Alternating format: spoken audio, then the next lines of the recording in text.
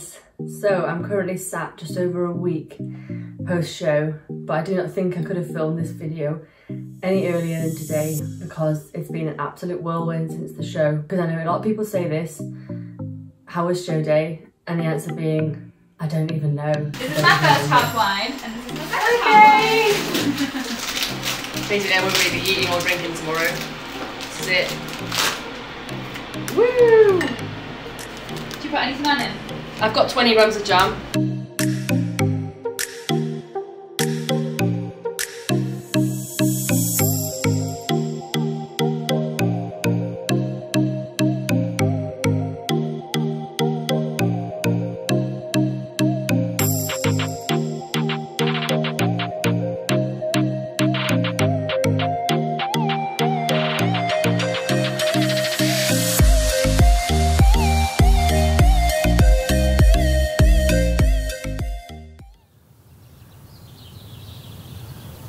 I mean, the day started off well.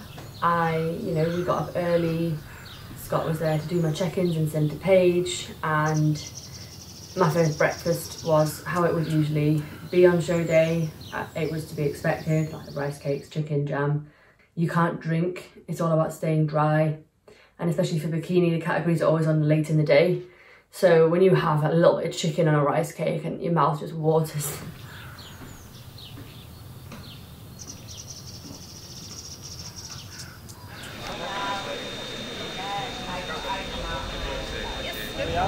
Well, we've arrived at the venue now. I believe it's about 9:30. Is it later? Yeah, it's exactly 9:30 actually. And just waiting for the tanning now. Got the athletes meeting at 10:15. But none of the girls have been tanned yet. We're still on the men, so we're just waiting to get tanned basically. And then athletes meeting, and then I'll send some pictures to Paige. Hopefully get a slight bit more food because I've just had a rice cake today. Yeah, so athletes meeting, and then got my makeup at 12 after I've checked in with Paige. And then I'll get my hair done after that, and then it's showtime.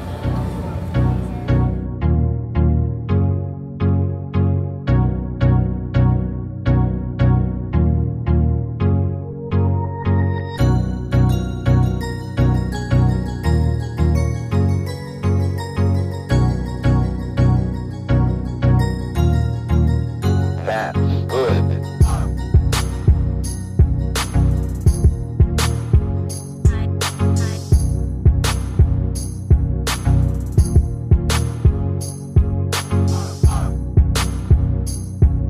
It got to, so 10:15, 10:30, and I still hadn't had my tan, which I'd been waiting for since like 9.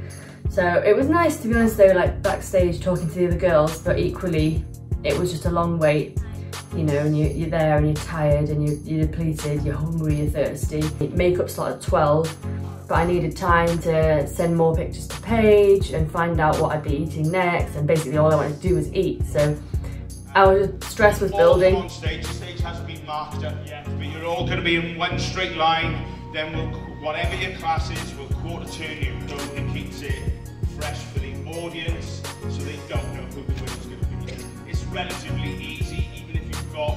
Well, it's 11:30 now, so I've spent ages waiting for my tan. We waited so long that they had to just send us to the athletes meeting, like not tanned yet. But I was probably one of the last females to get tanned, and now, as you can see, I quite clearly am rather tanned.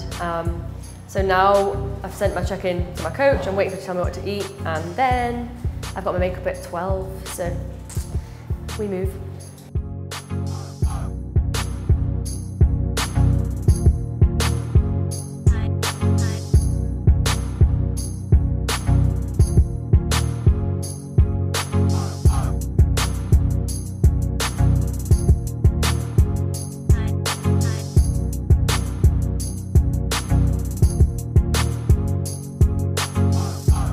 The show was running super fast and it was like boom, boom, boom. You could see with the categories. Either way, I was sat there getting makeup done, just like completely not enjoying it and being like, this is so stressful.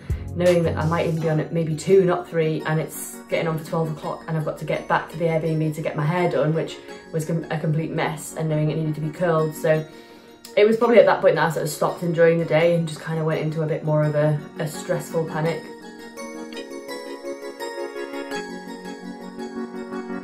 I just remember not being in the best mood, and I remember just keep telling people, like, I'm really sorry if I'm short with you. I don't feel good. I don't feel happy. I'm unhappy right now. Luckily, my beautiful friends in the audience, they started sending me a running commentary. It's like I had a gauge then of the running order and how it was running, so I could try and relax when I was getting my hair done.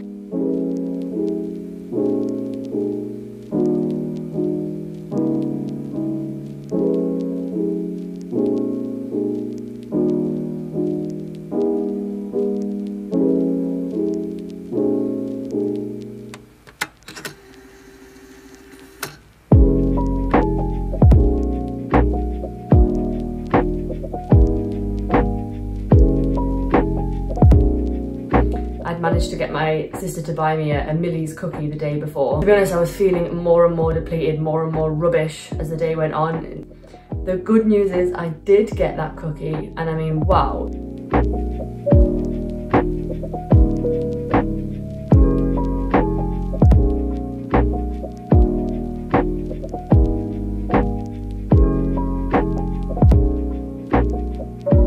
I literally just at that point as well felt like I needed it so badly. I actually felt like if I step on stage the way I am, I'm gonna pass out. But you know, as soon as I actually went back like to see the other girls and I'd had my cookie and we had our bands and we were pumping up, I was thinking, let's just do this, you know, let's absolutely do this. I'm like going for a pee soon. I feel like I should just like any like nervous energy, like, you know, like a nervous pee. Yeah.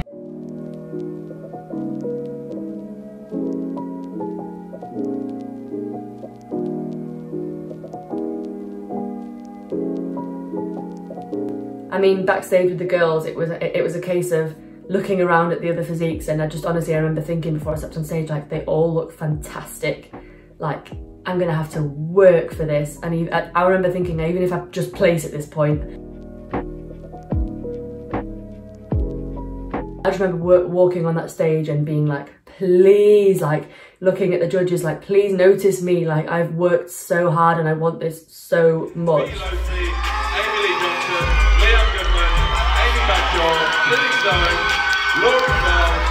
I mean, I could just see on the judges' faces, it was incredible, because they just looked completely perplexed. I've never seen anything like it. I could just tell that they had no idea and they were really like struggling, and they had us going round for a while. We did a few turns, and it was at that point when it was first crawl outs. They called one person's name. Number 1. And then I was the second person to get called for first call outs, and I just remember thinking, yes, I've done it. 6. Thank God. So we did a round with the girls of first call outs, and then they put us back in a line again. And then it was just that something just happened and it just changed, and I could just see the head judge talking to the umpire. So we were all thinking, what the hell's going on? So I was intently watching what was being said, and it was just number 4, which was my number, and figure, and she said it like 4 or 5 times to him, and the girl next to me, bless her, was like, I think they're talking about me, and I was like, babe, they're talking about me.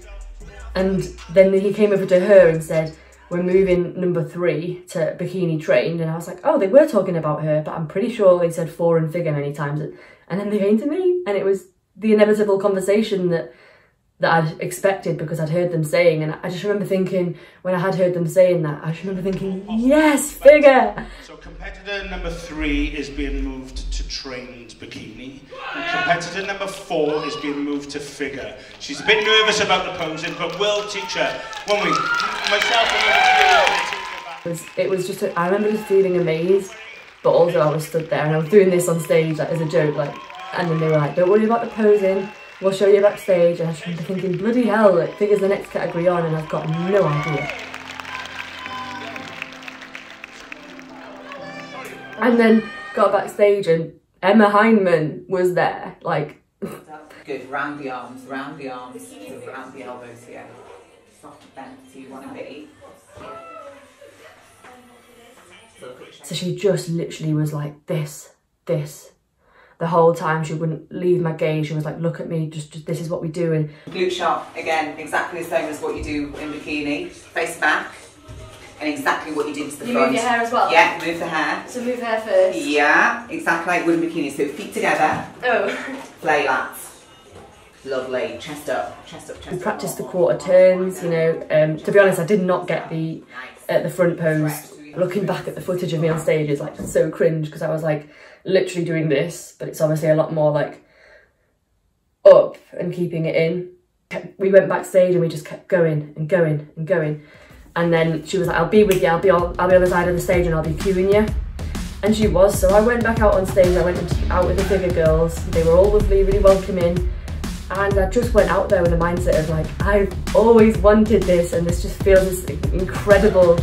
And I just really enjoyed it. And I could hear Emma like the whole time. She was like telling me to like, legs, number 7. And I just went on stage and I was like, I can feel this, you know?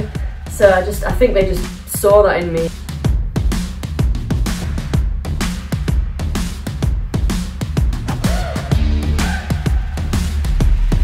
And the next thing I know, because I don't even remember the moment that well leading up to it.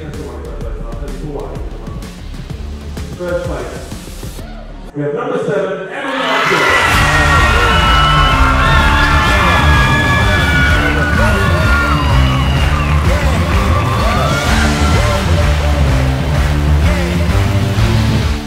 They called my name for first place and it was just like, oh my god. I thought I would cry, like I'd manifested this moment of getting first place in the show, obviously in Bikini, but just hearing my name for first place, I'd manifested it every single day. I walked up quite quickly, to be fair. I went and got my, you know, my prize, my trophy, my little goodies and my certificate, and I just stood there and went in the power pose, and I just remember smiling at the audience and just thinking, this is the moment. Everything that I worked for, everything, the crappy day I'd had, the shit few weeks I'd had, the year that I spent eating the same damn shit every single day. Honestly, it was so good. And then after I stepped off stage, it was like, boom! Like everyone was there and it was so overwhelming and everyone wanted to talk to me. And I always wanted to be in figure, that's all I've ever wanted. Well, now you are. Now you are.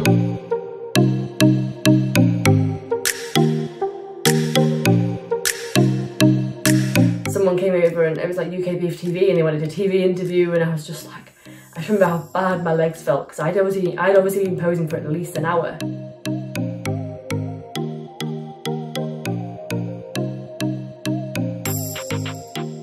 Yeah, I just had to like wait it out for the overalls, but it didn't feel like waiting because it was honestly just so overwhelming. Like I say, there were so many people, like we were in a big arc and it was quite funny, just all sat on the floor, like, and then suddenly it was like, yeah, back on stage. But I had no expectations for the overalls because I knew that obviously my posing was pretty shocking, and there's girls in that category that have won their class that have, obviously they've won it because they've got amazing shape for their you know, for their category, but they've also got amazing posing. So the girl that won was a bikini girl actually, and yeah, she looked fab. And that's what happened. It was a crazy day, and it was yeah, and like just the FitX Federation in general, like the organisers, the staff, absolutely lush people. So the day went well, and you know, the actual vibe was so good. Like even my dad commented like, bodybuilding's such a nice community, isn't it? It's such a nice sport. And I was like, yes, exactly. The pressure worked for me. It made me push myself to places that I've never been. And that's crazy, but I think people talk about this when you get into your head that mentality of like, I've got this, there's no reason I can't win this show. You stand a much better chance when you go into a show with that mentality. And for me, it was literally the mentality of like, I know I've got the good shape, I know I'm bringing the condition, everything I could possibly do. I know I'm bringing a first place worthy package. There's no reason that I can't win this show. So like, I didn't think it was unreasonable for me to tell myself that I could win. Thank you for watching. Thank you for supporting this journey. I mean, it couldn't have gone better for me, to be fair. So absolutely smashed this show. And yeah, on to the next, the PCA Saxon Classic, see how I do in the PCA. But for now, we've certainly got finals to prep for in September, so there'll be a whole new prep series coming, so stay tuned.